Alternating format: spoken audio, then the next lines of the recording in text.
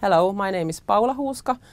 I'm working as a headmaster in Konnevesi High School and Secondary School, and Konnevesi is a small municipality in central Finland. In IMAIL we did quite a lot of testing.